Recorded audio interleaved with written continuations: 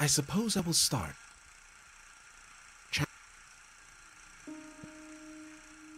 This. It wasn't. Two. He was. This. It. His.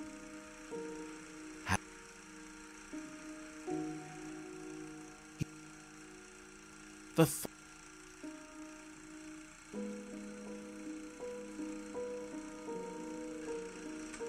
The trip to work took him by several blocks. He considered early morning to be an extremely pleasant time of day. Universal euphoria. Although, euphoria usually precedes inevitable death. As soon as he went into the park, he saw a kid in ragged clothes running away from a pack of stray dogs. His eyes caught a swiftly ticking clock hand.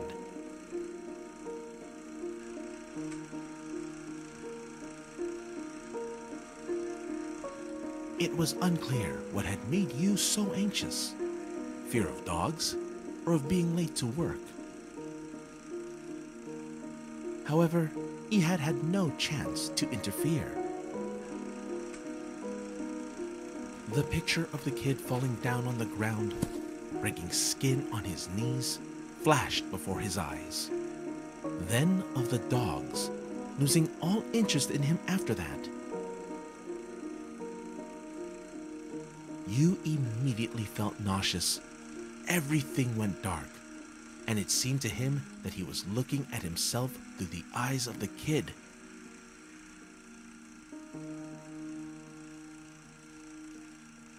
Just like when he was a child.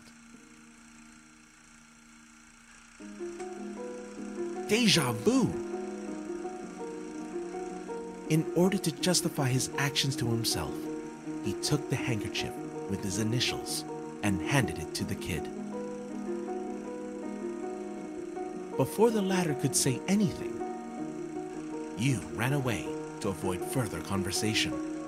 In a hurry, he went in the wrong direction, unaware of it until he ran into a locked gate on his way. He casually turned around and went to work. He was almost there when he saw his boss enter the office building. He took it as his personal failure, although his watch showed that he still had several minutes. You barely got into the office when he noticed two male silhouettes behind him. He turned around to see his boss and a man he had never seen before, a little further away. Figuring that they would have to be introduced to each other, he turned to the stranger first. Let me introduce myself. You. My name is Frank. And you? To avoid unnecessary explanations, you took a name tag from his table and pointed to it. Yes, despite the fact that there was no live communication with clients, the work charter required name tags, probably to remember his name. Wow, that's a very unusual name. Nice to meet you. It is the only unusual detail of my life. An awkward pause hung in the air.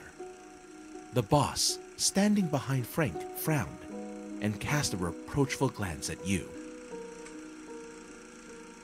Frank is our security guard starting today. Oh, we have nothing to. A security guard. Some of my important documents are missing. There are only two of us. What kind of documents? That I cannot tell you. You mean you suspect me? No, I do not. Eliminating any opportunity to continue this conversation, the boss turned around and went into his office. The room plunged into silence. You got down to some clerical work. You found a moment and took the morning letter out of his pocket. Glancing at the address line, a chill went through Yu's body for a split second. From Dorina. Yu was confused by the seal on the envelope, indicating the place of departure. No leave grad. Is she really coming back to Cannot? He said out loud.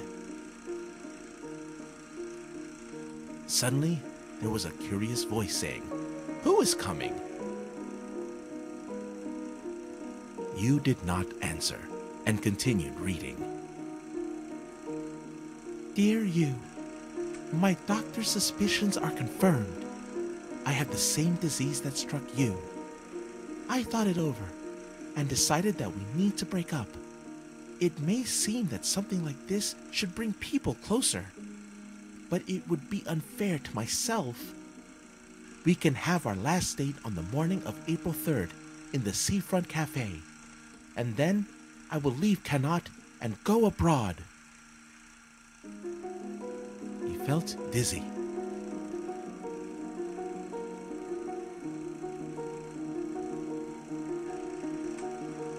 Yu hurried to the cafe. It is uncertain whether he actually wanted to find her there or hoped for the opposite. One way or another, when he was in the appointed place, Dorina was not there. However, he saw a familiar kid on the porch of the cafe's veranda. His injured knee was bandaged with a similar handkerchief with Yu's initials on it. Yu's mind was clouded. The kid handed Yu his own handkerchief. What for? Keep it. Your nose is bleeding. The kid occupied himself with a scab on his knee. Let's play a game of words. The